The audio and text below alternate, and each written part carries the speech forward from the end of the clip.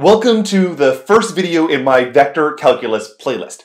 The goal of this video is to talk about curves, parameterizations, and specifically the arc length parameterization. These are going to be very frequent objects of study as we go on through vector calculus, and I want to make sure that everybody has a common foundation for what these concepts mean, what the terminology and notation that I specifically am going to be using as I go forward in vector calculus. Now, back in my multivariable calculus playlist, linked down in the description, I spent a lot more time slowly developing these concepts and going into more depth than I'm going to go into this video. So if you want to know more about curves and parameterizations, check out that playlist. But for here, we're just trying to have a bit of an overview to prep us for vector calculus. I want to begin by considering some curve, a set of points, in this case in the plane. This curve is the unit circle. It can be governed by the equation x squared plus y squared equal to 1. And one of the first things that we're going to do with this curve is give it a parameterization. What this parameterization does is it tells us where all the points on the circle, all the points on our curve are located at some specific time t. And we also have to specify that t is in some domain. In this case, I'm going to say between 0 and 2 pi. I hat is the unit vector pointing in the positive x-axis, and j hat is the unit vector pointing in the positive y-axis. And indeed, this represents the unit circle of radius 1 because cos squared plus sine squared by Pythagoras is equal to 1. Now, visually, what I think of when a parameterization is, well, it looks like a little arrow starting at the origin that ends at whatever the r of t is. And then as time goes on, I love to animate my parameter t by actually plotting it at different points in time.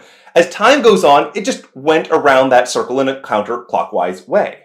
So what's important here is that the underlying blue curve is just a set of points. It's kind of like saying you have a road and that road just exists on the surface of the planet Earth. But then any specific particle or any car along the road can travel a particular path with particular parameterization in time. For example, this is a different car that travels the same curve but with a different path. It travels it twice as fast. And notice that its parameterization, its r of t, is now cosine of 2t and sine of 2t. And indeed, the t is now between just 0 and pi versus 0 and 2 pi as was before. So the point is you can have one underlying curve, that sort of thing that exists separate from how anyone might try to travel along the curve. But you can have multiple different paths and multiple different parameterizations.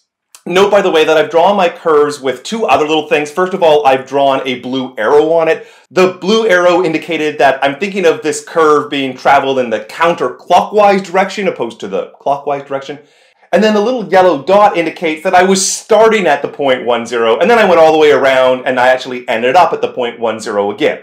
But in general, a curve could start at some point A and end up at some point B, and the arrow would tell you that you were going from the A to the B. The next thing I want to do is talk about tangent vectors. So if I have a curve, this curve now is a three-dimensional curve in space. At any point along that curve, there is a tangent vector. Well, how do I get this? If I have my parameterization, now I have a three-dimensional parameterization with a g of t and h of t and a k of t. I can take its derivative component-wise. So r prime, or the derivative of r with respect to t, is each component being g prime, h prime, and k prime, respectively.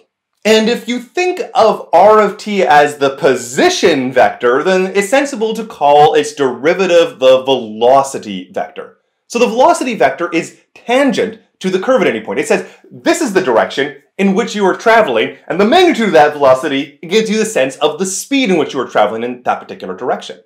The only thing is, it might not be a unit vector, and so it's convenient to come up with a new piece of terminology which we call capital T, and this vector is just the velocity vector but normalized. So the velocity vector divided by the length of the velocity vector. And this just tells you the direction of the tangent vector without caring about what its actual length is. And we use this t vector all the time in our formulas.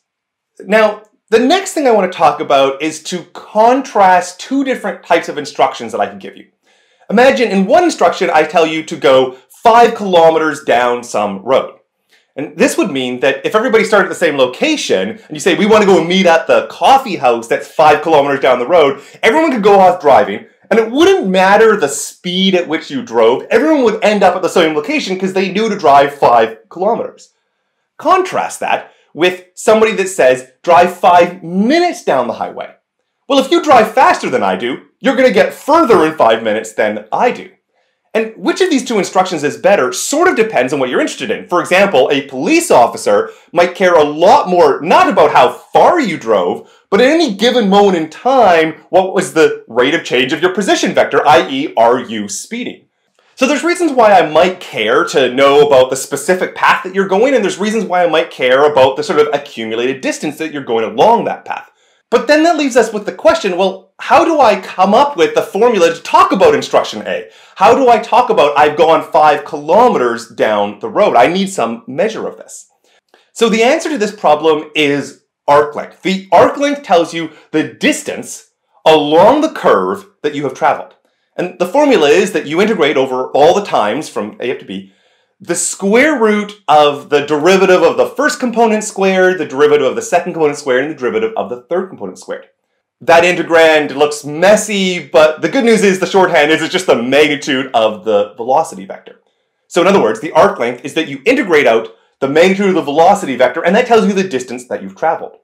Now, what's so wonderful about this is it doesn't matter what parameterizations you choose. But at least we have to have some conditions for how nice our parameterizations are going to be. But assuming we have that, it doesn't matter whether you, for example, drive twice as fast as I drive. This formula is always going to give the same arc length.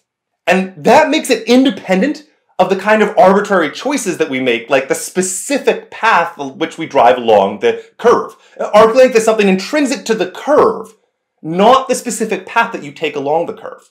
Similar to arc length, I can talk about the arc length parameter. So it's basically the exact same thing. It's just that my limits of integration are going from where I start at A up to somewhere in the middle, some t in the middle of A and B. I have to use a dummy variable tau in my formula now because t is the limit of integration. But basically this says, if you've gone on t equal to, say, 5 minutes, what is the amount of arc length you've driven? What is the s we use for arc length all the time? Well, it's this particular integral. And this is really nice because it gives us a new variable s. S could be our parameter variable. So then that leads to the question, when would I use s, and when would you use t, what I'll call here the time parameter? It's often time, it could mean other things, but particularly in my videos, I often like to animate it with time, so it's easy to visualize. So why would I use one or the other? Now the arc length parameter has some big things going for it. So as we've discussed, first of all, the arc length parameter is intrinsic to the fundamental geometry of the curve. It doesn't depend on the specific path that the particle makes along that curve. Whereas the time parameter here is reflecting the specific choices for a specific particle on a specific path along this curve. So which do you prefer? Well, again, it just depends on what type of questions you're asking.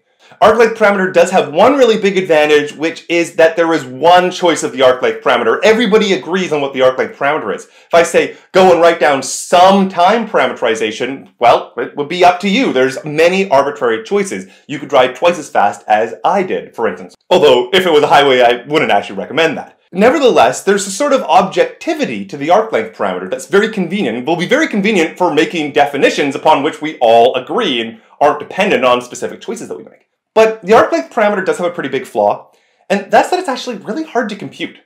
Because it's an integral of a square root of a bunch of stuff squared, those integrals tend to get kind of messy. And they get messy pretty quick. After you leave like the circle and the helix, there's not so many easily able to be done just sort of by pen and paper. So this leaves us with a tension, and here's how we actually resolve it. A lot of times in vector calculus, we are going to define a new concept via the arc length parameter. It's because we're defining a new geometric concept. We want it to reflect something geometric, and so we make a definition that involves the arc length parameterization because we've got something that captures the geometry and that is sort of independent of any choices that you make, and they're great for definitions. But because those are then thus hard to compute, we come up with formulas to convert that into the time parameterized form, and so that we have something we can actually readily do and compute. So we're going to see this over and over again, where we're going to define a new geometric concept with the arc length parameterization and then convert it into a time parameterization for actually computing it. And we'll see some examples of what exactly I mean by that coming up in the later videos. Alright, so I'm going to leave that there. In our next video, we're going to start something genuinely new in our vector calculus playlist, the concept of a line integral. Alright, so if you enjoyed this video, please do give it a like. If you have any questions about this video, leave them down in the comments below. I'll do my best to get to them, and we'll do some more math in the next video.